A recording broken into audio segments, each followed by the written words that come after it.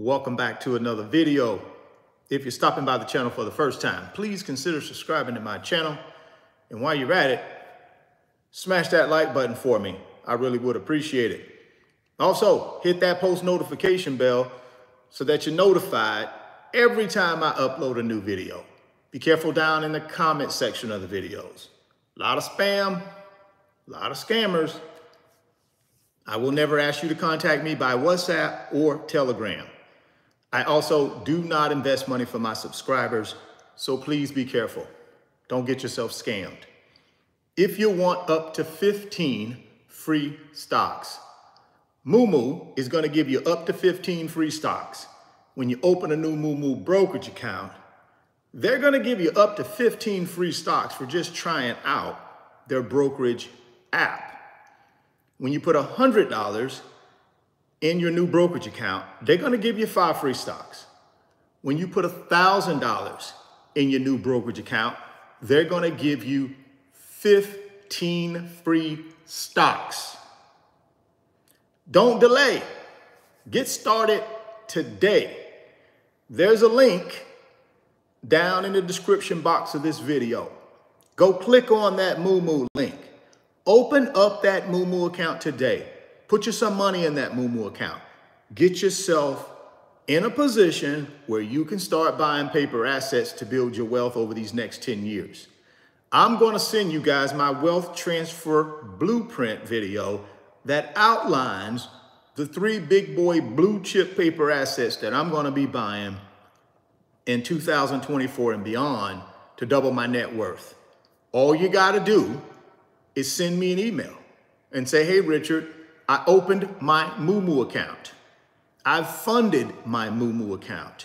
Send me that wealth transfer blueprint video where you're talking about those 3 big boy blue chip assets you're going to be buying over the next 10 years to double your net worth. And I'll send you out that video. I'll also send you a Moomoo tutorial video that will walk you through how to use the Moomoo brokerage app to make your first trade. Now, again, I'm not the expert for Moomoo. Moomoo itself is the expert. Inside of the app, they have tutorials, what they call in-app tutorials, that'll walk you through how to do everything you need to do when it comes to buying paper assets.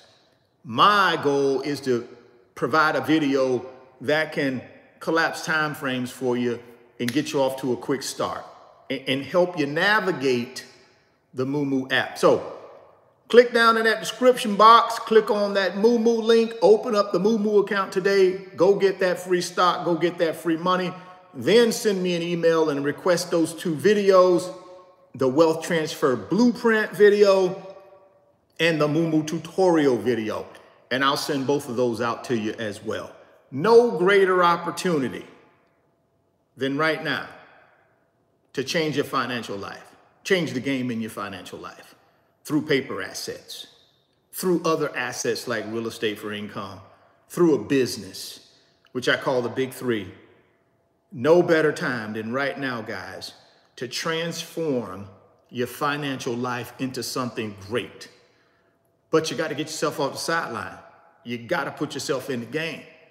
That's the only way it happens. How do you put yourself in the game? Get down to that description box, click on that Moomoo link, open up your new Moomoo account today, and get yourself in the game. Things are moving fast, guys. We're going to cover some topics today that are literally changing the game. This information you need to know. It's going to put you in a position to be a better investor. The more information you know about what goes on in our financial markets, what goes on in our economy, what goes on with interest rates, inflation, the job market, what goes on in our assets market, which is stocks, crypto, real estate. The more you know, the better you become an investor. You take that information and you act on it. You execute on it. And that's what we're going to be doing today. We're going to talk about some things. We're going to talk about the Fed and how the Fed lost billions of dollars in 2023. I mean, where does that money come from? I mean, billions of dollars lost. Who pays for all of that? The Fed lost billions of dollars in 2023, and I don't think it's a big deal. We'll talk about that. We're also going to talk about credit card companies. Got caught with their hand in the cookie jar. Got sued. We're going to talk about how that impacts you if you use credit cards. We're going to talk about that. We're also going to talk about the labor market / job market. And there are some people out there who think a pretty large crash is coming in the job market. I don't know. Some of you guys out there who are W-2 folks, you may want to pay attention to this part of the video. They are calling for a pretty large crash, softening in the labor market. May affect you, so stick around. We're going to talk about that. And then we're going to end the discussion today with more bank failures. We're going to talk about why there potentially could be more bank failures coming in 24 and 25 and how that impacts you. We're going to talk about that as well. Well, let's start the discussion with the Fed. And when I say Fed, I'm talking about Federal Reserve. Let's talk about the $114 billion that they lost in 2023. And I'm telling you, you know who on the hook for all of this, guys? The American people. The American people are on the hook for all of this stuff. Anytime you see Fed / government losing money, you know you're on the hook for it, me and you, because that's how they get funded, right? Let's read about this. Here's the headline. Fed posts record loss of $114.3 billion in 2023. That already don't sound good, right? But let's read on. The Federal Reserve said on Tuesday, which was March 26, that it will officially saw a net negative income of $114 billion in 2023, a record loss tied to expenses related to managing the U.S. Central Bank's short-term interest rate target. This loss last year follows a $58.8 billion net income in 2022. The Fed said the numbers released were an audited tally following preliminary numbers reported earlier this year. The Fed has stressed repeatedly that negative, and this don't make sense to me now, guys. This do not make sense to me. Check this out. The Fed has stressed repeatedly that net negative income does not impede its ability to operate or conduct monetary policy. How can you be operating in the red, but it don't affect you? It's no big deal. It's no big deal that the Federal Reserve, through its operations, it lost basically $114 billion last year. No big deal. We're going to still do what we got to do. By law, the Fed hands over any profits after covering operational expenses to the Treasury. That would be the United States Treasury, right? So anytime they make money, they pay their expenses, anything that's left over by law, they have to hand it over to the United States Treasury. The Fed earns income from services it provides the financial system, from interest income on securities it owns. That would be Treasury bonds, Treasury notes, right? Treasury bills, right? That's a security that it buys from the rest of the federal government, right? It'll buy those securities and they get an interest rate attached to them.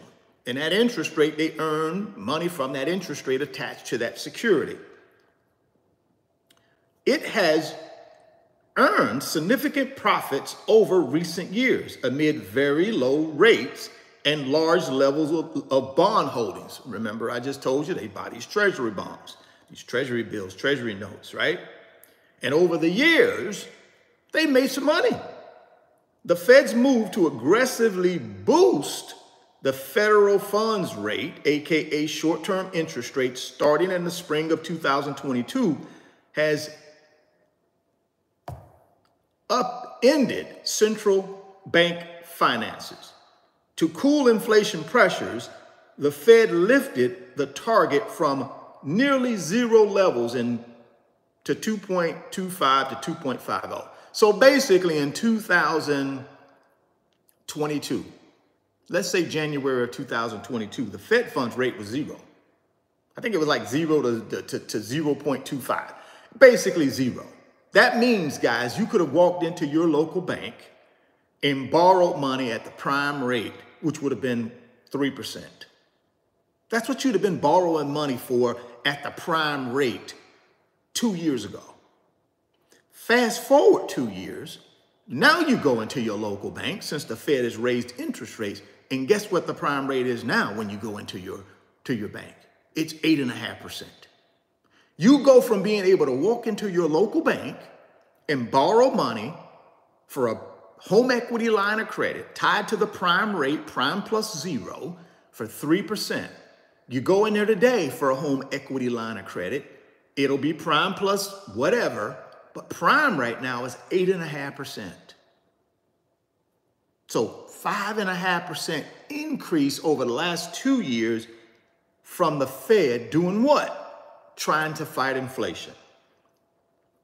The Fed maintains that target by paying banks, money funds, and other financial firms to park cash at the central bank. And that is meant paying out substantially more in interest, which that's what they're doing. So when they raise interest rates, guys, they have to pay out more interest, right? In turn, what that has done over the last couple of years is they have went from operating at a profit to operating at a negative. See, when interest rates are super low, they can operate at a profit because they don't have to pay out interest. But when interest rates are higher, they got to pay out more interest. Therefore, they could operate at a negative, aka the $114 billion that they lost in 2023. That's basically what they're telling you. The Fed maintains that target by paying banks, money funds, and other financial firms to park cash at the central bank. Just like if you went to your local bank and you have some cash that you don't want to keep in your cookie jar in the back of your kitchen cabinet, or you don't want to keep it in your safe, or you don't want to keep it under your mattress, you take it into your local bank and say, hey, bank, I got some money here. I want to put it in your bank, but I need y'all to pay me an interest rate. And they say, well, okay, Richard, we'll pay you 4% on a money market. Central bank does the same thing. They pay banks and other money firms or financial firms, they pay them interest rates to keep their money or their cash with them, right? But when they do that, their operating expenses go up because they got to pay more interest. And in this case, it was a terrible 2023 for them because they lost $114 billion. The Fed's audited interest expense for banks' reserve balances hit $176.8 billion. Now, when they say banks' reserves, in our system, in our banking system, banks have to keep a certain amount of cash at all times, right? And a lot of them, they keep it right at the Federal Reserve. They keep that cash at the Federal Reserve, but the Federal Reserve has to pay them an interest rate on that cash. So again, in 2023, it was a lot more. The Fed's audited interest expense for banks' reserve balances hit 176.8 billion last year. That was in 2023, guys, right? They had 176.8 billion for interest expense associated with banks keeping their money at the Federal Reserve. Their reserves, right? Up 116.4 billion from 2022. And that's very explainable, right? In 2022, the Fed funds rate was zero, or at least at the beginning of 2022, right? It was zero. So they didn't have to pay the banks much interest to keep their reserves there. But in 2023, as they increased short-term interest rates to fight inflation, banks started making more interest income on their money that they kept at the Federal Reserve. So banks make interest income, and then the Fed has what? Interest expense. The banks get interest income, Feds have interest expense, right? And they're saying in 2022, it was less. In 2023, it was 116 billion more. So yeah, they operated at a negative. While interest payouts from its reverse repo facility was 104 billion last year, from 41 billion to prior year. So as you raise these interest rates, as the Fed raises interest rates, they take on more expense, guys. They take on more interest expense as they increase interest rates. No different than when you walk in your bank and you put money in the money market account. They have to pay you more interest as interest rates go up. Now, your big boy, too big to fail banks don't do that. But your medium size and your smaller banks definitely do that, because that's the only way they're going to attract deposits. And then they take those deposits, like we've talked about in the past. They take those deposits, and what do they do with them?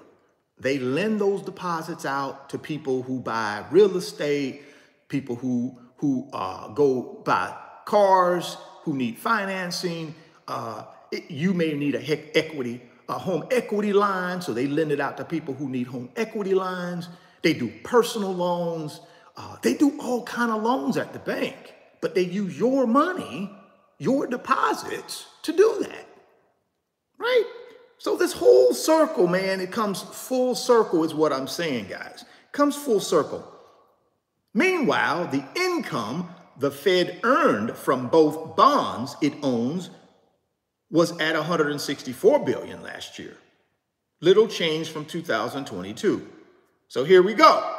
They paid out 176.8 billion to banks in the form of interest, right? They also paid on reverse repo facilities 104 billion, right? So if you're doing the math, you're talking about 280 billion that they paid out in interest. This is the Federal Reserve now. You guys got to understand how this thing works. So they paid out about 280 billion in interest expense, but they only collected from bonds and other securities about 163 billion, right? The Fed can create money to fund its operations when dealing with operating losses, which means it faces no obstacles to operate.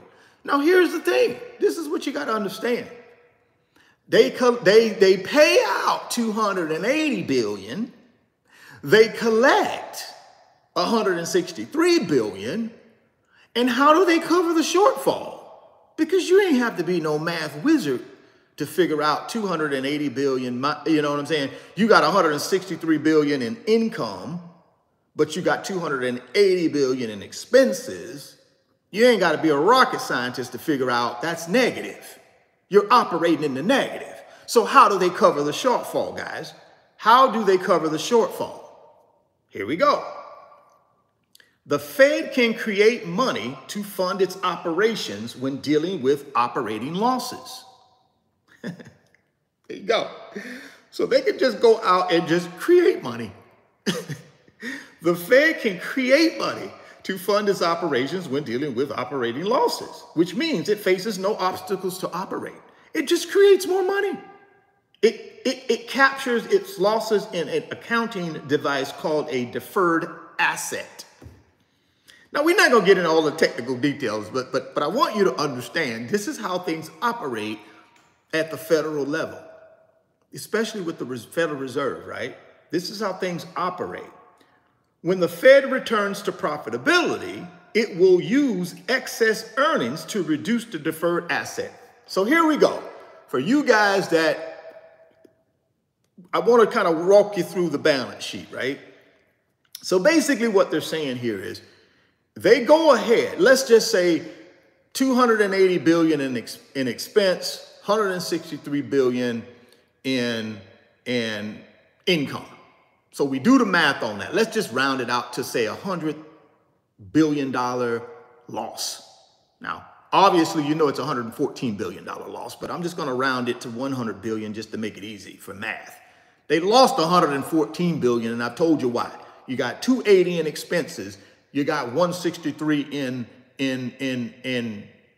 income. You don't got to be a rocket scientist to figure out you got a $114 billion shortfall. So what do for that 114 shortfall? They create an entry that says, okay, and they call it a deferred asset. So they create an entry called a deferred asset for 114 billion. They keep it somewhere on the balance sheet. I don't know, but they just create a category that says, okay, 114 billion basically is an I owe myself, but they pull that to the side. And then what they do is when the Feds return to profitability, what do? They take the profits and pay down that deferred asset. So let's say in 2024, instead of operating at a negative, let's say they operate at a positive 100 billion. They'll take that positive 100 billion and they'll apply it to this deferred asset and wipe away 100 billion of the 114 billion that they're in the hole. But they just create money and keep operating until they're profitable again. Can you and I do that? Let me just ask you, do we get to do that? Or do we get in big financial trouble if we did that? See, the Federal Reserve gets to do that because they can just create money out of nowhere. They can just turn on the money printer, right? But you and I don't get to do that in our financial situation. See, I don't get to say, well, okay, I spent 280 bill, but I only made 163 bill. I have a $114 billion shortfall in my budget or in my on my operating statement. See, I don't get to put that to the side and just keep printing money. I don't get to do that. But the Fed does. They get to just print money until they make money, and then they pay the deferred asset back. We don't get to do that though, guys. We can't run our financial house that way. A lot of us do run our financial house that way. The problem is we can't just keep printing money. What we do is we'll go to our credit cards, or we'll try to go to our emergency savings if we have it. Some of us even went to our retirement savings to take money out of that in order to cover our shortfall. The Fed don't have to do that. They can just create more money and keep operating. We don't get to do that though. So we can't manage our finances the same way the Fed can manage theirs because they get to print money. We don't. We got to be smart about how we manage our money. In 2023, the Fed did what? They're living on more than what they make. If you and I live on more than what we make, we are going to find ourselves in financial collapse. We can't live our life that way. We have to live on less than what we make because we don't have a money printer. The Federal Reserve has a money printer, so they can just print money until they have a profitable year. And what does a profitable year mean? Interest rates are down, right? And they have less interest expense than what they make on their interest income securities, right? Maybe I doubt they do that in 24 because interest rates are still high. But maybe in 25 they do it. Maybe in 26 they do it when interest rates come down. Here's what one of the Fed officials said. Fed officials have noted they've handed back substantial sums to the Treasury over the years. A St. Louis Fed report last year said it could take years before the Fed's able to once again return profits to the government. That's just telling you interest rates higher for longer, guys. That's basically all that little piece told you. They're coming out on record saying it may take years before the Fed will operate at a profit, right? It could take years. What that means is interest rates are going to stay higher for long, and it could take years for interest rates to come back down to 2022 levels. Again, at the beginning of 2022, Fed funds rate was 0. Fed was flushed with cash. Why? Because they did not have to pay as much interest expense to banks for their reserve funds or other financial firms who held money at the Fed. Fast forward to 2024, Fed funds rate is 5.5%. When banks keep their reserves at the Federal Reserve, guess what? Got to pay them more cha-ching. Interest rates are higher. So just thought that was interesting, man, how the Fed runs its business. I thought you guys would see things like this, guys, we need to know. Yeah, it's nice to just talk about the hot stock of the day, but guys, this is the stuff you got to learn and understand. This is how the Fed runs its system here. This is how the system in our country works. Because a lot of people, oh, well, how does the Fed get so much money? How can they just print money? Yeah, well, they just take it out of thin air. They just take it out of thin. They just print more, or U.S. Treasury prints more. Somebody prints more up there at the federal level, right? But what happens is the Fed just use what they call a deferred asset, right? There's a deferred asset that they use. That's how they keep track of the money printing. They keep track of the money printing through this deferred asset component. And then once they get rates back down, they're profitable again, like they were in 22. They'll take that profit and start paying down that deferred asset bucket. It's going to take them a couple years to do that, though, right? It's going to take them a little bit to do that. But it's just interesting how the Fed works, right? How they create money, what their balance sheet looks like, right? It's just interesting, and I thought I'd share that with you. Let's move on to these credit card companies. Let's take a look at these credit card companies. They got caught with their hand in the cookie jar, guys, just to say the least. They got caught with their hands in the cookie jar. Here's the headline. Visa, MasterCard reach $30 billion settlement over credit card fees. Isn't that something? That just came out this morning, guys, at 6:15 a.m. Eastern time. Visa and MasterCard reached an estimated $30 billion settlement to limit credit and debit card fees for merchants, with some savings likely to be passed on to consumers through lower fees. Isn't that nice? Why did they have to pay out the $30 billion, though? Let's keep reading.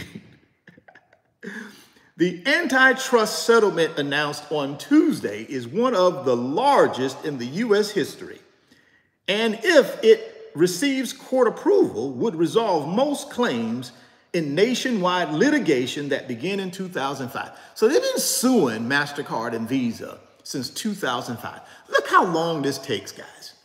Can you imagine the money these lawyers made? Ooh, woo.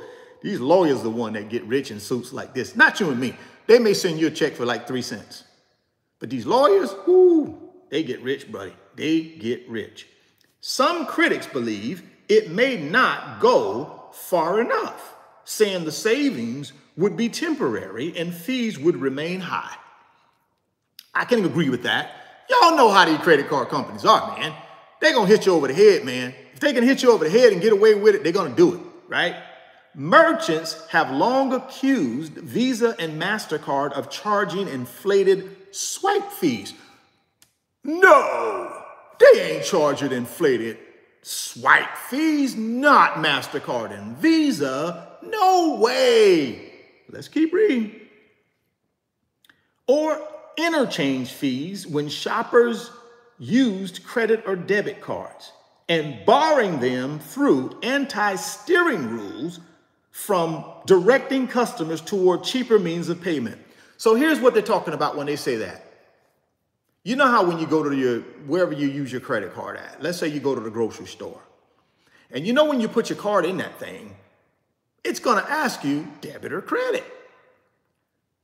Okay. See, here's what the credit cards do not want the merchants to do. They don't want the merchants to tell you it's cheaper to do debit than it is credit. It's cheaper. They don't want the merchants telling you that, right? They want you to hit credit because they get more fees than if you hit debit. So that's what they're saying.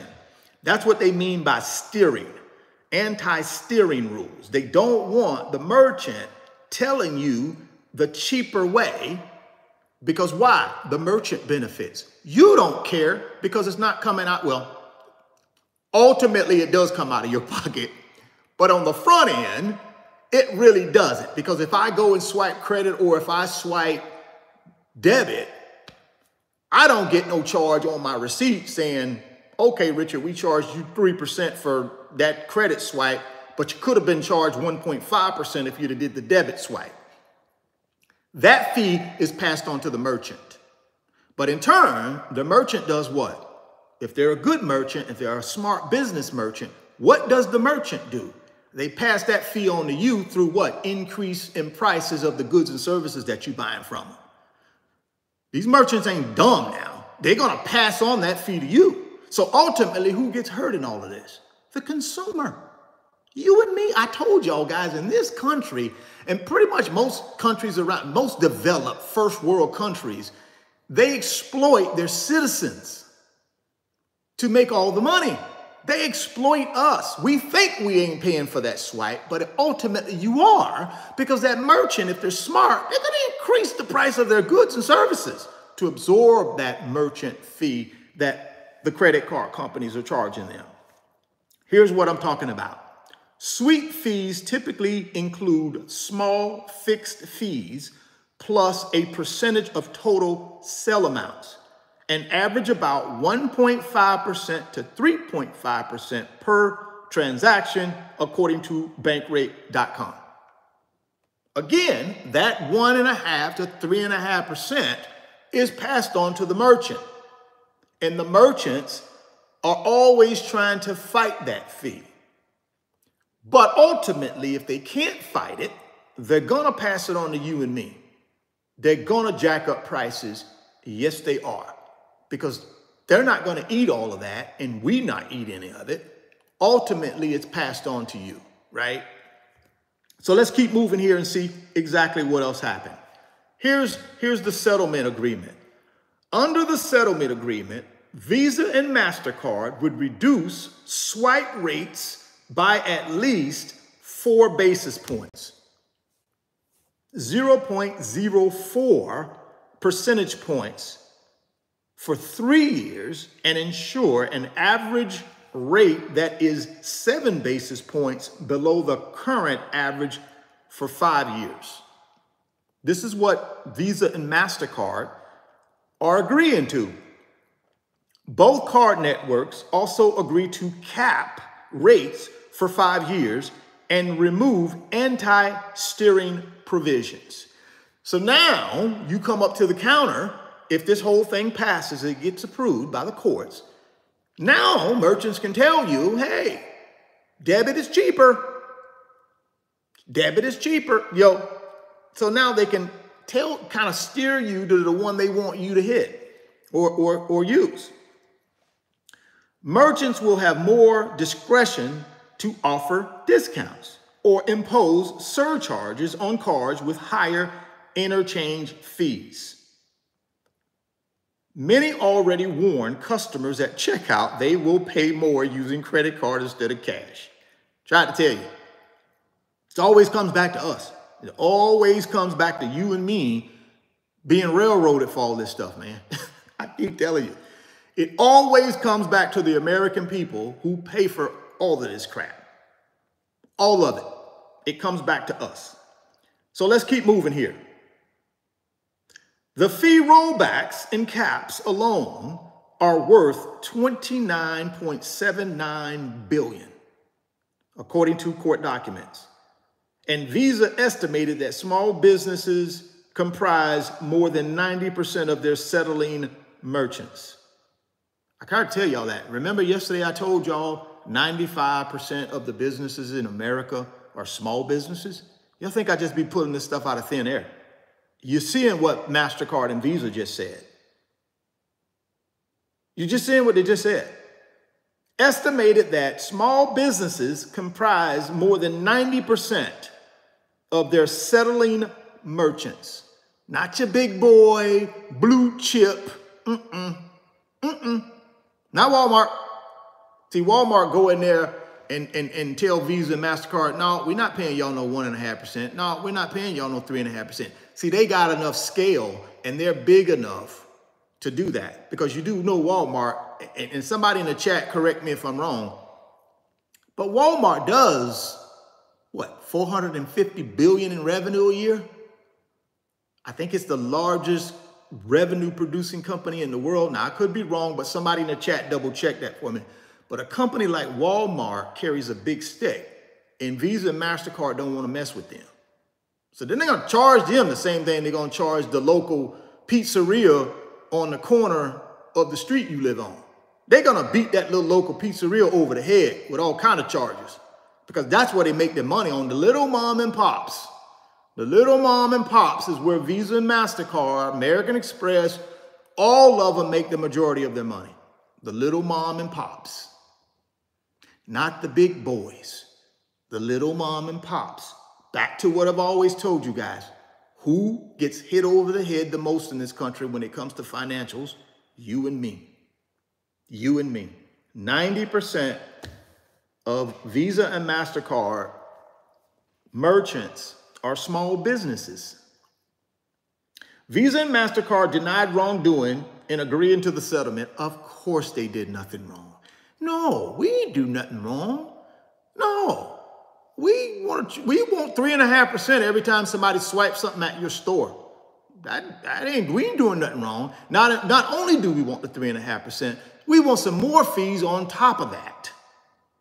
Not only do we want that, we also want the consumer who's carrying balances on their credit cards to pay us 22%. Can you imagine how much money Visa and MasterCard make, guys? Not only are they getting the interchange fees, not only are they getting the transaction fees, they're also getting interest expense from you. Interest income from us. Because a lot of us carry, listen, you got $1.3 trillion in credit card debt in this country. 1.3 trillion. Average credit card interest rate right now is 22%. You do the math. Do the math. Just on the interest income they're getting. Do the math on $1.3 trillion in balances, in debt. 1.3 trillion. Do the math at 22% interest. Compounding, I believe, daily, if not monthly, compounding daily or monthly, one of the two, I can't remember. But it's compounding at 22% on 1.3 trillion. You do the math. I don't think they're hurting, guys. I do not think these credit card companies are hurting. You do the math. You do the math. Crazy, ain't it? So let's go ahead and finish this thing up, because I think it's important that we understand exactly what the total outcome here is. Visa and MasterCard denied wrongdoing in agreeing to the settlement. In separate statements, Visa's North American president, Kim Lawrence, said that the accord addressed true pain points identified by small businesses, while MasterCard General Counsel said it gave businesses substantial certainty. They ain't gave businesses nothing. Guess what? Okay, we'll do this for 3 years. We'll do it for 5 years. And then guess what? We back to doing what we normally do. Isn't that something crazy though? These people are already predatory, right? They're predatory. These people are predatory. They win an agreement, but they only agree, one, they don't agree to no wrongdoing. Number two, they only agree to certain parts of it for 3 years, and they only agree to certain parts of it for 5 years. After the 3 years and 5 years, guess what? They go right back to doing what they've been doing. That's insane, man. That's insane. That is insane. Shares of Visa closed down 0.2%, while MasterCard rose 0.2%. So it didn't affect them on the stock price at all, really. Didn't affect them on the stock price at all. 30 bill. And guess what? It ain't even 30 bill that they're taking out of profits. Well, future profits, I guess. So they're going to take the 30 bill out of future profits by lowering and reducing these fees for 3 years and in 5 years. That's going to be like 30 bill, right? Opposition expected. Let's read this. The settlement came 1 year after the federal appeals court in Manhattan upheld a $5.6 billion class action settlement with Visa and MasterCard covering about 12 million merchants. Some merchants opted out of that settlement and are pursuing separate lawsuits seeking damages. Adam Levitin, a Georgetown University professor of law and finance, in an email said those merchants might object to Tuesday's settlement because it won't bind them. Crazy. Crazy, crazy, crazy, guys. Crazy, crazy how these credit card companies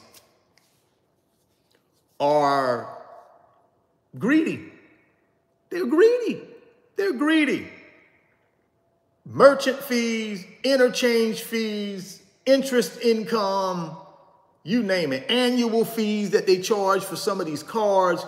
They are making money hand over fist. All while the American people have the highest credit card debt in the history of the United States, in the history of the world. We got the most credit card debt than any other nation in the world. At 1.3 trillion, guys, it's the highest level it has ever been in the history of credit cards. But yet and still, this is what they're doing to us. This is what happens when you get yourself out there and start using these credit cards improperly. This is what happens to small business owners.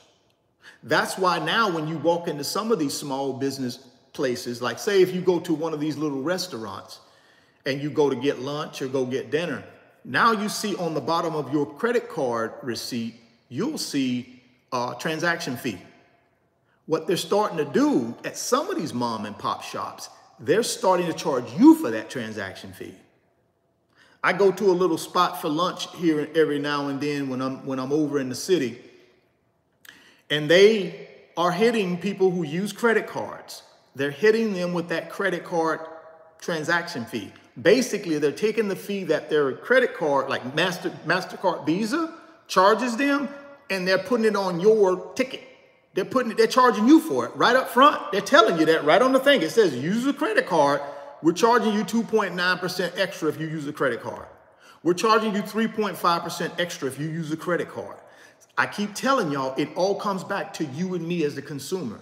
More businesses, more small business owners, as these fees continue to escalate, they're going to charge it to you. Either they're going to give it to you up front or they're going to build it into the price of the meal or whatever product or service you buy from. Ultimately, we get stuck with it. So please be careful with these credit cards, guys. 1.3 trillion in credit card debt, 22% interest rate. Do the math. Do the math. Average American family has about $6,500 worth of credit card debt. Average American family. About $6,500 worth of credit card debt at a 22% interest rate or higher. Yeah. And guess what? A lot of people can't pay them. Credit card payment delinquencies are up. Credit card defaults for balances are up. Be careful out there with them credit cards, guys. Y'all know how one of the 4 financial principles is what? Stay out of consumer debt. Credit card debt is consumer debt. It keeps you from getting to your financial freedom. You will not get to your financial freedom with a bunch of credit card debt, with a bunch of high interest rate loan debt, with a bunch of student loan debt. Can't get there. And if you do get there, it's going to take you 100 years because you got to pay off all this debt. See, at 22%, guys, you'll never pay the balance off. It'll take you 50 years to pay the balance off on $67,000, $7,000 worth of credit card debt at a 22% interest, especially if it's compounded daily or compounded monthly. It's going to take you 50 years to pay it off. Every dime you're making on the minimum payment is going to service interest. It's not knocking the principal down at all. It'll take you 100 years to pay it off. So be careful with this credit card debt. It's going to keep you in a financial chokehold and won't allow you to build wealth. You see what your credit card companies are doing for you. I like my Visa card because they give me miles. They give me this. Guys, these credit card companies ain't giving you nothing for free. Nothing. Any perks you get from them, you paying for them through something or some other American paying for it. They ain't giving you nothing free. You do know that, right? That's one thing about corporate America, big boy corporate America. They don't give you nothing free. Now, they may advertise it like they're giving you something free, but they don't give you nothing free. They care nothing about you. Only thing they care about is you making all your money and spending it to make them wealthier. The only thing that corporate America cares about, guys, is shareholders and highly paid executives. That's it. Shareholders, highly paid executives. You 99%ers down here that haven't figured out the way you beat this system is to become a shareholder, you got to become a shareholder, not a stakeholder. You got to be a shareholder. That's how you beat it. That's how you beat this whole system, this whole financial system. You got to become a shareholder, an owner. You have to become an owner. Got to figure that out, guys. Got to become an owner. That's why it's important that you start now. Don't delay. Act today. Start now becoming a shareholder, not what they call a stakeholder. As a consumer, you're just a stakeholder because all you do is go in there and spend your money. Your vested interest is getting products and services for money that you give them. You're a stakeholder. Become a shareholder where you actually spend money at places, but you also are an owner of that place where you spend your money through shares or stock. Become a shareholder. I don't care if I got to go to Walmart like I went to Walmart earlier this week. If I'm going to go to Walmart, and I'm not a big Walmart guy, but if I'm going there and I'm going to spend money there every single month, $3, $4, $5, $6, $7, $8,000 a month I spend for grocery if I got a family. If I'm going to spend that kind of money, I got to get a kickback. The only way I get a kickback is if I'm a shareholder. I'm an owner of Walmart. Very, very small owner, but I'm an owner. If I own their stock, I'm an owner, guys. Now I participate in their profits through their distributions or through their dividends. I keep telling y'all, stop just being a stakeholder and become a shareholder. That's how you change the game. That's how you build wealth. Yes, we all got to buy crap, but I'm not going to spend $5, $6, $7, $8,000 a month somewhere on groceries and I'm not getting some upside. No, if I'm going to go to a grocery store and spend that kind of money, I better be a shareholder. I need to be an owner of that grocery store. I need to be buying shares and increasing my value, getting my dividend, reinvesting my dividend, and building wealth along with me spending $1,000 a month there for groceries. I don't get it. I don't get why we spend money on places that we won't even become an owner of. Why are you spending your money there? Right? So if you want to change the game, you got to become a shareholder, guys. You got to become an owner. Owners participate in the upside. Owners participate in the profits. Owners participate in the appreciation of the stock, in the appreciation of the company. As a stakeholder, I get nothing. All I'm doing is just spending my money. I don't get nothing in return other than some groceries. I get nothing in return other than some groceries. I don't just want to be a stakeholder. I want to be a shareholder. Now let's move on, guys, and let's talk a little bit about the labor market. And then we're going to end this thing talking about these bank failures. Let's start talking about a little bit about this labor market problem that some people think we're going to run into. Here is the headline. A chief economist who called the 2008 recession. So this economist actually was one of the people that predicted the 2008 recession, the great financial crisis. This was one of the economists that predicted it. Here's what he's got to say. A chief economist who called the 2008 recession shares 5 charts that show the labor market is set to weaken materially this spring, prompting the Fed to cut rates 5 times. Right? Why does he think it's going to weaken? Let's take a peek here. One of the big surprises of the Federal Reserve's record hiking cycle over the last couple of years has been the strength of the labor market. Month after month, the U.S. economy has steadily added jobs, and the unemployment rate has remained below 4%, which is correct. That's not a bad thing, right? Because what's 2 of the mandates? What are 2 of the mandates of the Federal Reserve? 2 of the 4 things that they have to do. They have to do what? Price stability, which is trying to get inflation to 2%. They have a mandate for price stability. Another mandate they have is maximum employment. Those are 2 of the 4 things. The other 2 things is what? They oversee and regulate banks. And the 4th thing is our payment system. Those are the 4 things the Federal Reserve has to do. Right? Price stability in our economy, 2% inflation. They also got to, like I said, they have to maximize employment. So those are some of the things that it's important for us to know what the Federal Reserve does. That way we know how it affects our money. It affects our building wealth, right? But all of that looks likely to change in the months ahead, according to Ian Shepherdson, the founder and chief economist at Pantheon Macroeconomics.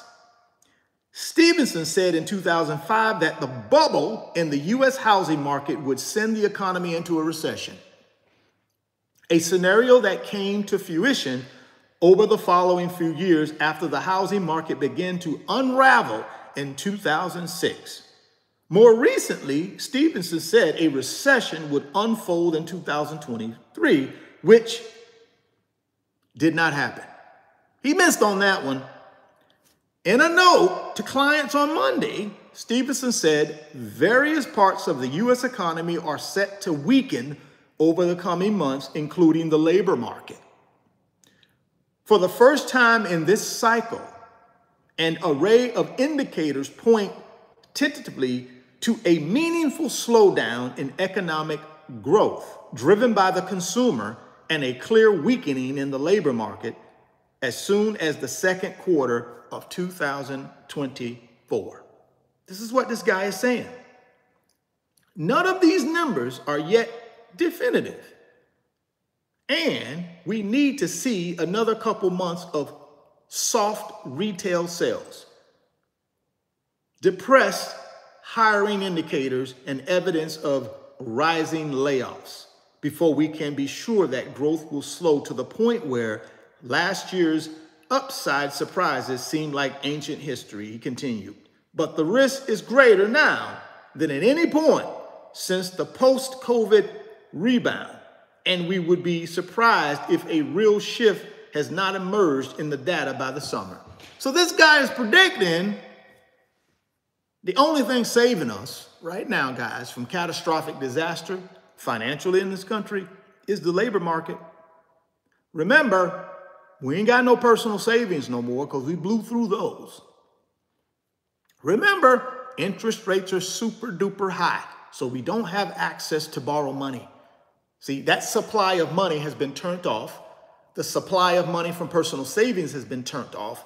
The only thing we got left is our wages from our job. That's all we got left. If this guy is right, he's saying that's going to start shrinking, weakening, according to this guy. Right now, markets are pricing in 3 25 basis point rate cuts from the Fed in 2024. But Stevenson said that number is more likely to be 5 if his read on the data is correct. In 2025, the central bank will have to cut an additional 4 times. So now this cat is saying, no, pump the brakes. The Fed ain't going to reduce 3 times. They're going to have to reduce 5 times because the job market is going to deteriorate so fast. The only way to stimulate the economy will be to reduce interest rates as rapidly as the labor market decreases. See, anytime interest rates are reduced, it stimulates the economy. Now, some of y'all might ask, well, Richard, why would it stimulate the economy? Think about it this way. Anytime you introduce a new source of money to our economy and people can get that money, what do with it? They spend it. That's why the economy will rebound. That's why the economy will bounce, right? So anytime a new supply of money is introduced to our economy, people get that money and they spend it on things, which in turn does what? Increases the productivity of our economy, of our businesses, right?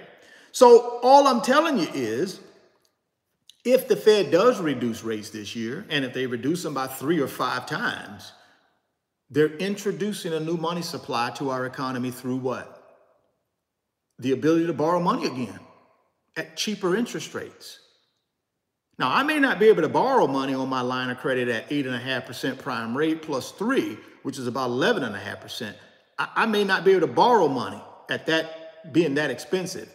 But if they cut rates, and let's just say prime rate goes from 8.5% to 6.5%, now it becomes a little bit more attractive for me to borrow money on my line of credit. And then I take that money and I do whatever I do with it to stimulate our economy.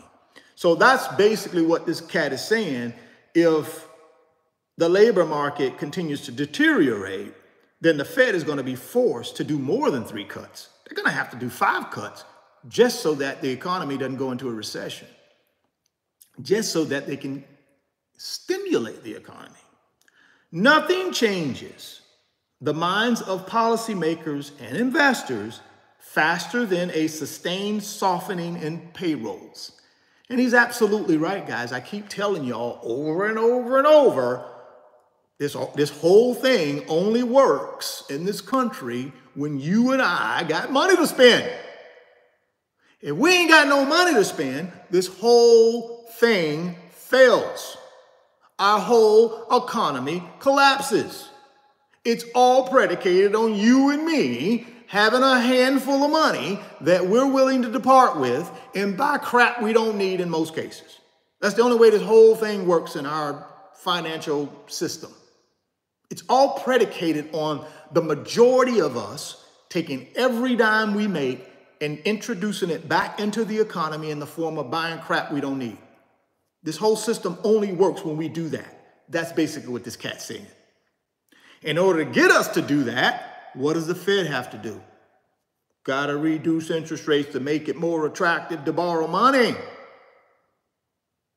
Because especially if our payroll gets shrinking, remember what happened in the pandemic, right? What happened in the pandemic? Payrolls went down. Companies shut down. People were forced to stay home. What did the government have to do in order for us not to have a 100% collapse of our financial system? The government had to do what? Turn on the money printer. They had to turn on the money printer and start giving out stimulus, PPP loans, right? Interest rates were what? 0? I could go out and borrow money. I could go get a car loan during the pandemic for 2%. 1.75 from the bank, not from the manufacturer for all their little kickback deals. I could go to my local credit union and borrow money at 1.75% for 6 years. Yep. Why? Because they needed to stimulate the economy. Now I go back to that same credit union today. Guess what that interest rate is for that same loan? It's 7.5%. It goes from 1.75% in 2020 to 2024, 7.5%. See, that's when the money supply is turned off when interest rates go up. Now, if they want to turn the money supply back on, take that 7.5% interest rate that I got to pay to my local credit union to get my car loan. All they got to do in order to stimulate the economy again is they reduce those interest rates. Now, my credit union rate goes from 7.75 down to 4.75. Oh my goodness. Now it opens up the floodgates. Now people are back to borrowing money again and spending again. So I get where this guy's coming from. The only thing saving us right now is payroll, wages, and basically what he's saying is nothing changes the minds of policymakers and investors faster than sustained softening in payrolls. So if the leading indicators are right, the tone of the Fed will be very difficult by the summer, and markets will be pushing for more aggressive rate cuts. Stevenson included a number of charts, which we're not going to go into, but I just wanted to give you guys that little tidbit on the job market and how important it is to the overall health of our economy right now, because that's all we got. Most of us, that's it.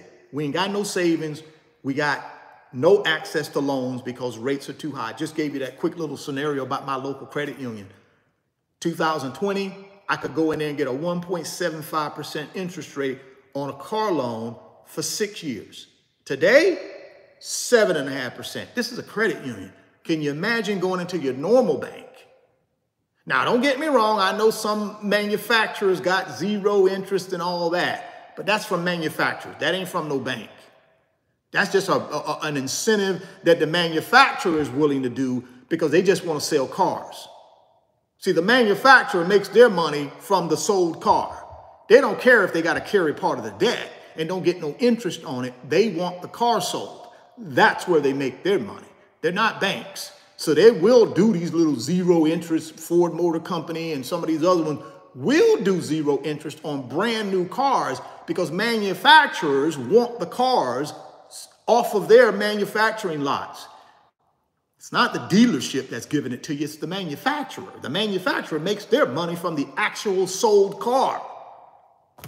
And the way they incentivize people to buy these cars in troubling times where interest rates are super high, they will come in and offer a 0 or a 199.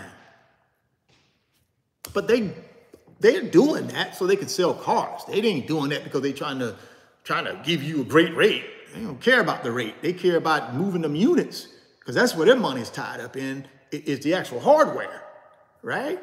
So know that how the labor market plays into what's happening in our entire economy, guys. You got to understand that if you're going to be an investor and be able to get yourself to your pot of gold at the end of the rainbow. You got to know these things, right? That's why every day I spend time on these lives giving you my opinion. I'm no expert. I'm just a guy that got 25 years experience in all this stuff, man. Been building wealth for over 25 years and done a pretty dang on good job of it by myself. right? So all I'm trying to give you is just give you some information and give you my spin on it. Ultimately, you take the information you need, you throw back the information you don't need. At some point, you got to go out and build your wealth, and right now is the appropriate time. One last thing we're going to cover, we're going to get out of here, and that one last topic we're going to cover, guys, is these banks. There's a growing concern about bank failures. Growing concern about some bank failures. So let's dive into that. But before we do, lock it in with a thumbs up, guys. If you're in here just popping in, lock it in with a thumbs up. That really helps the channel. It really helps me understand that the content that I'm providing you guys with is the right content. So if you can hit that thumbs up button just to let me know you're rocking with me, let me know you're locked in. Lock it in with a thumbs up if you don't mind. Also, keep in mind, there's a Moomoo link down in the description box. I use Moomoo as my primary brokerage account. They got a special offer for you guys, up to 15 free stocks. If you try out their brokerage account, you put $100 in, they're going to give you 5 free stocks. You put 1,000 in, they're going to give you 15 free stocks. That link is down in the description box as well. So let's keep moving on here, guys. This is the last topic we're going to discuss, and then we're going to wrap it up for today. We're going to talk about some of these potential bank failures. Let's dive into it. Here's the headline. S&P Global downgrades outlooks on 5 regional U.S. banks to negative. See, banks are rated, right, guys? They're rated. These cats at S&P Global have downgraded 5 super regionals. They ain't big boy too big to fails, but they're super regionals, which pretty big banks. They're downgrading them. Let's see why. And then I'm going to tell you why that's important for you and me. Ratings agency S&P Global on Tuesday, which was March 26th, downgraded 5 regional U.S. banks due to their commercial real estate exposure. Remember, over the last several weeks, guys, we've been talking about this commercial real estate problem that we're about to have here in the United States. We got $1 trillion in commercial real estate coming due, 24 and 25. And most of that exposure, that commercial real estate exposure, is on the shoulders of regional, medium-sized, small banks. Not your big boy, too big to fail banks, right? So here we go. Here we go. This is stuff you need to know because your money is probably in some of these regional banks. So I would listen up to find out what's going on here. S&P Global on Tuesday downgraded 5 regional U.S. banks due to their commercial real estate exposure, in a move likely to reignite investor concerns about the health of the sector. That would be the CRE sector. The rating agency downgraded First Commonwealth Financial, M&T Bank, Synovus. I know Synovus. They got some of them right here where I live. Synovus Financial, Trustmark, and Valley National Bank Corp to negative from stable. So they go from stable to negative. That is not good, guys. That's not good at all. I'm sorry. If you had one of them 4 banks, you might want to do a little checkup from the neck up. You might want to go in there and talk to somebody, because if you one of these 4 banks, First Commonwealth Financial, M&T Bank, Synovus Financial, Trustmark, and Valley National Bank Corp, you've just been downgraded from stable to negative. That's not good. The negative outlook revisions reflect the possibility that stress in the CRE, commercial real estate market, may hurt the asset quality and performance of the 5 banks.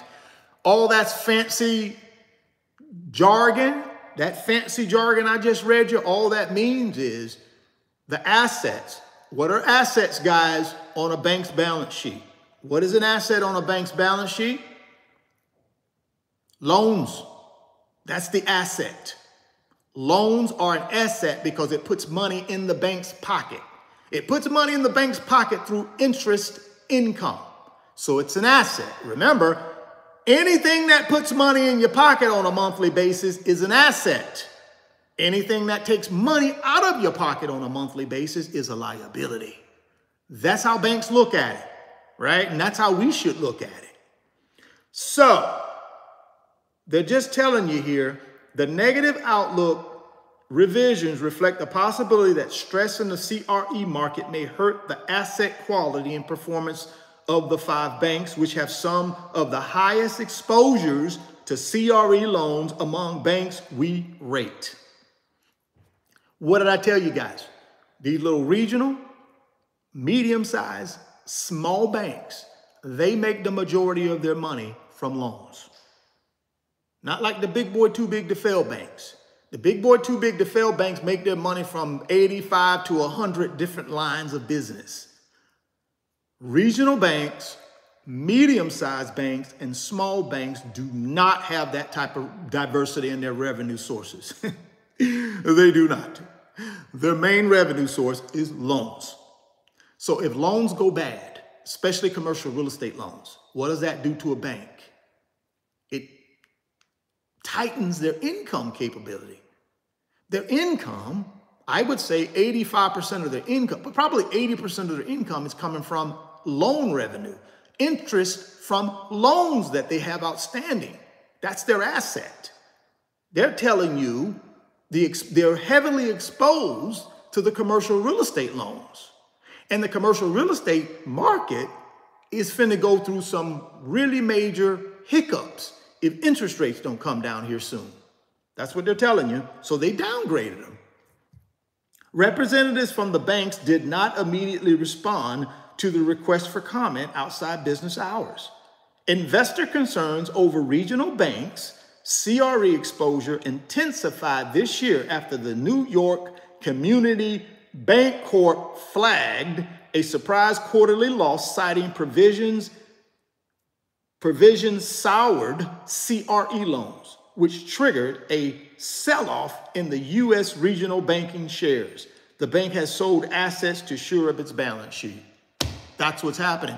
That CRE exposure, guys, is heavy, heavy, heavy exposure to these regional, medium-sized, and small banks.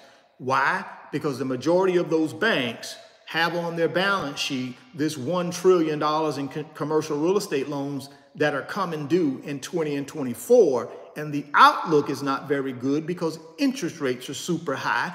And a lot of these loans that they have on their balance sheet have low interest rates. But when that interest rate expires in 24 and 25, guess what? When it adjusts, it's going to be higher. Could be 2.2% higher, could be 3% higher. What's going to happen is that 2 to 3% increase in interest rate cuts into the rental cash flow. Plus, a lot of these CRE properties have lost tenants. So their revenue has changed too since they originally did the loan. So not only have you lost tenants, you also get a 3% jump in your interest rate. That puts a really, really, really tight squeeze on cash flow of that property. And that's what's concerning a lot of investors in these regional banks. That's why these regional banks are their stock prices are starting to wobble a little bit as investors flee. Because they're thinking, I don't want to be the one holding the bag with this bank if, 50% of their loan portfolio goes sideways. I don't want to be the one with a worthless stock. So a lot of investors are taking their money out of these banks, out of their stock, and moving it elsewhere. It's a concern. Only reason I read that and tell that to you guys is because I know a lot of us probably are depositors at these banks. I just read you 4 of them that they downgraded. And like I said, you better have a checkup from the neck up with these banks. If you are a customer or a depositor in these 4 banks, you may want to just go you may want to take yourself up there and roll down the windows, kick the tires to make sure, they're sound. Because if they're not, They're not going to tell you they're not sound. What's going to happen is you're going to go there one day and the door going to be locked with a big old sign on it from the SEC. I'm not the SEC, but the FDIC. Big old sign from the FDIC. They're not going to tell you. They're not going to send you a letter. They're going to give you a phone call. Okay, hey, Richard, you've been a fantastic customer. Just want to let you know we're having some problems and probably not going to be open next week. No, they're not going to call you and do that. They're not going to send you an email. You're just going to go up there one day and everything going to be closed. And your money going to be tied up until FDIC can kick in. So just be careful, guys, out here with these small banks, these medium-sized banks, these regional banks. You don't want to get caught with your pants down. So be due diligent and make sure you don't have all your eggs in one basket. Investors and analysts have been worried that higher borrowing costs, see, I just told you all about borrowing costs, right? Borrowing costs, they're going to go up, right? Investors and analysts have been worried that higher borrowing costs and lingering low occupancy rates. See, y'all think I just be making this stuff up. I know what I'm talking about. That's what's happening. Higher interest rates for these loans that are maturing and lower occupancy. All that means is they don't have the same amount of tenants that they used to have. That's a double whammy. That's a double whammy. Your revenue for the property decreases because you have less tenants. Your expenses for the property increases because you got more interest payment. You got bigger interest rate. It's a double whammy, man. Be careful out there. Double whammy. Investors and analysts have been worried that higher borrowing costs, lingering lower occupancy rates for office spaces in the aftermath of the pandemic could result in more lenders taking losses as borrowers default on loans. Heavy hitters in the office space and the retail space. Multifamily is doing okay, but office and retail, not so good. Industrial, multifamily, okay. So just know what your bank has on their balance sheet and see where their concentration is. If their concentration is commercial real estate loans, that's something to pay attention to, guys. That's all I'm saying. Tuesday's downgrades come a year after the collapse of Silicon Valley Bank and Signature Bank, which heightened investor sensitivity about the health of the U.S. regional banks. There you go, man. There you go. I done gave it to you the best I can give it to you. We're going to wrap this thing up and let you guys out of here. I got more things I got to do today, but I just wanted to run you guys through this information about the Federal Reserve. I thought that was important that we understand how the Federal Reserve works, how it makes its money, what are the income sources coming in, what are the revenue sources going out, and how do they cover the shortfall? We already know how they cover the shortfall. They just make more money. And then they put a little thing over here on the side called the deferred asset. And as they get profitable again, they just pay down that deferred asset. But they just print money. They just keep printing money, right? They're partners with the United States Treasury, right? They also bail out the big boy U.S. government through buying Treasury bonds from the U.S. government, right? U.S. government collects $4 trillion in taxes, but they got $7 trillion in expenses. They got to get the $3 trillion from somewhere. That's where they get it from. Or at least part of it they get from the Federal Reserve, because the Federal Reserve then comes and buys bonds from them. U.S. Treasury Department creates all this stuff. Fed steps in, Federal Reserve steps in, buys some of them. But we've got other countries that buy them too. Japan, China, they own all. You got several countries out there that have about $7.6 trillion of our debt, our $34 trillion worth of debt. You got countries like China, Japan, the UK, Australia. They own a bunch of that debt. We owe them. Our government, the United States owes them money to the tune of $7.6 trillion. So you got to understand how this whole Federal Reserve thing works. We talked a little bit about these crooked credit card companies. Don't sue me now. Don't sue me, MasterCard and Visa. I like y'all. I got some MasterCard and Visa cards, so don't sue me. We talked a little bit about that, how that will affect small business owners. And then in turn, the small business owner will pass that cost on to you. That's how it works in this country, right? And then we talked a little bit about the labor market, how, hey man, the labor market, if it softens, it may force the Fed to lower interest rates more than 3 times this year, at least according to one analyst, right? So we'll see how that plays out and how that affects us. And then we talked about these bank failures or potential bank failures. We talked about a couple of 4 banks that have been downgraded by one rating agency. That don't mean all of them downgraded them, but I don't want my bank to be downgraded on nobody's list. That gives me concern, especially when you got commercial real estate exposure like a lot of these banks do, these little medium-sized and regional and small banks. I guarantee you go to your little hometown bank and if they'll share with you their balance sheet, I guarantee you that balance sheet has a lot of loans on it because that's where they make their revenue from. They don't have 85 to 100 lines of business like your big boy, too big to fail banks. They make their money from many different ways, right? Small banks, regional size, medium-sized banks don't have that ability. Most of their revenue comes from loans, guys. You got to know what makes up the loan composition, how much of it is real estate debt, how much it is consumer debt, how much of it is credit card. You know what I'm saying? You got to know what that makeup is and how that affects the revenue stream of your bank. If 25, 50% of that loan portfolio goes sideways, what does that mean for your bank? Probably not good. Probably not good. So be careful there. Like I said, guys, if you want up to 15 free stocks, Moomoo is going to give you up to 15 free stocks when you open your new Moomoo brokerage account. If you put $100 in that Moomoo brokerage account, they're going to give you 5 free stocks. If you put $1,000 in that Moomoo brokerage account, they're going to give you 15 free stocks. Limited time offer. Don't delay. Act today. Get down in that description box. Click on that Moomoo link. Open up your new Moomoo account today. Go get that free stock. Go get that free money. Then send me an email and let me know you've opened your Moomoo account. You funded it.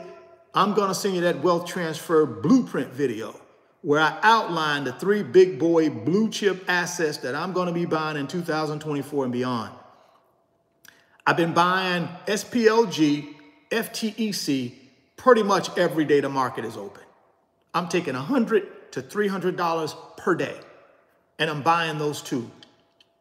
I'm probably, about 200 days this year, trading days. All 200 of those trading days, I'm going to be buying SPLG, FTEC. And then every month, I'm going to be dollar cost averaging into VTSAX, which is a total stock market index fund. And then I'm also be buying the Magnificent 7. That's it. That's it for me. That's it. It's not fancy. It's just fundamentals. Big boy S&P 500 ETF, big boy information technology ETF, big boy individual stocks through the Magnificent 7, all big boys, all trillion-dollar value companies for the most part. All Magnificent 7 are all trillion-dollar or up valued companies. So all big boys, all blue chip, none of this little stuff, all big boy stuff. That's all I'm going to be doing 365 days a year in the market. Why? Because I never know when I'm going to the moon. Got to be strapped in on the rocket ship, ready to go to the moon 365 days a year. Never know when I'm going to the moon. So I'm in the market every single day, every single month, every single year for the next 10 years to double my net worth, to get to my pot of gold at the end of the rainbow. Y'all already know what my end result is. We got to have an end result, guys. See, our plan makes no sense if we don't have a destination. I don't just jump in my car one morning and just start driving. Most people don't do that. Most people sit down and say, you know something, I want to take a road trip. Well, where do you want to go, Richard? You know something, I want to take a trip to the Grand Canyon. I want to go see the Grand Canyon. All right, well, Grand Canyon a long ways from Southwest Florida. I mean, you can't do that in 5 minutes. You got to plan this thing. You know, where you going to stop? Where you going to, what hotels are you going to stay at? Where you going to pick up food at? Plan this thing out. But see, I can't just jump in the car and just go to the Grand Canyon. I got to plan it out. But I got to know where I'm going before I can plan it out. So same thing with our financial life, guys. If we don't have a destination, it's hard to put a plan together. It's hard to put a plan together when you don't know where you're going. You got to figure out where you're going. See, me, I know where I'm going. In 10 years, I know exactly where I want to be. I want my net worth doubled, and I know exactly what that net worth will generate in income, and I'm going to take that income, I'm going to go buy me a little piece of land in the Caribbean Ocean, on one of them little islands out there. I'm going to buy me a little piece of land, build me a little house on it, and that's where I'm going to spend the golden years. See, I already know what I want to get accomplished. Now all I got to do is just put the plan together. What's my plan? It's the wealth transfer blueprint. Pretty simple. Every dime I make, I'm going to take that money and put it in these 3 big boy blue chip assets that I just mentioned. That's what I'm going to do for the next 10 years. I ain't going to worry about if the market's up or down. Don't even matter to me. All I care about is, will the market be worth more in 10 years than it is today? That's all I care about. I don't care about what's happening. Oh, yesterday it was green. Yesterday it was red. Oh, should I pull my money out? Should I do? When I hear people talking like that, I already know they don't even have a plan. So when you send me an email and you go to talking about, should I pull it out now? Should I this and should I that? You don't even have a plan. Don't even have a plan. Because if you had a plan, you'll know this is part of the process. This is how the stock market works. There are going to be up days, there are going to be down days. But ultimately, history tells me if I leave it in there long enough and I dollar cost average in long enough, history tells me over a 10-year block of time, I should get somewhere between a 7 to a 10% rate of return on my money. That's what history says. That's not what I say. That's what history says. And if you know that, you know the only thing you should be concerned with is how much money can I invest on a monthly basis? Can I make more money to invest more and just do that for 10 years? If you do that and you're in the right investments, guys, with a historical track record of multiplying money, you give yourself a chance to have a big old pot of gold at the end of the rainbow. I'm going to have a big old pot of gold at the end of the rainbow. I am. I don't worry about nothing other than how much money can I make, how much of it can I keep, and how much can I invest every single day, every single month. The market is open every single year to get to my pot of gold at the end of the rainbow. I don't care if it's red, green, purple, orange, turquoise.